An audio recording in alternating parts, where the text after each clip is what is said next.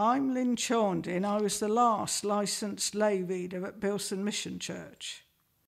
In 1982, I found myself in a difficult family situation. Having been brought up in the forest, but not actually born here, I returned with my daughter to live in Valley Road.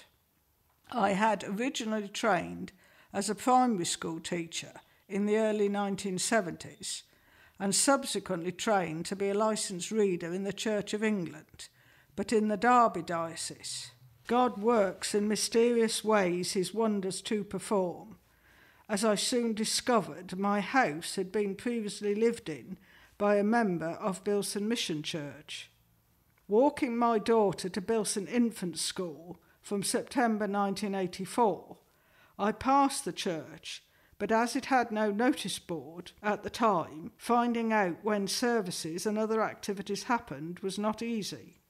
Eventually, by going over to the building on a Sunday morning, I discovered Sunday school happened at 10 o'clock, and my daughter subsequently started attending it.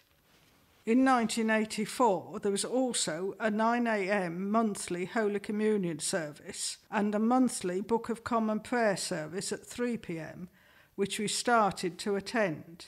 In 1985, I was relicensed to serve as a reader as a part-time voluntary position in the parish of St. Stephen's with Bilson Mission Church, and thus began my ministry in the area that has continued to this day.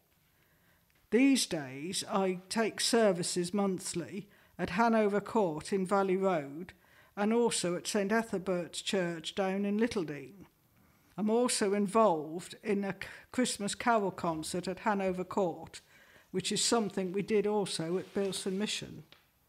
Over the 30 years I've led services and was involved in other activities there, like Bible studies, fellowship meetings, coffee mornings and luncheons, one of which we held to celebrate the late Queen's Diamond Jubilee in June 2012. Annual coach outings in July were also enjoyed by members from Bilson Mission Church and others from St. Stephen's Church, St. Ethelbert's Church and St. John's. My mother was brought up as a Methodist, and her grandfather was a Methodist lay preacher in Hampshire in the 1880s, so perhaps all this preaching is in the genes.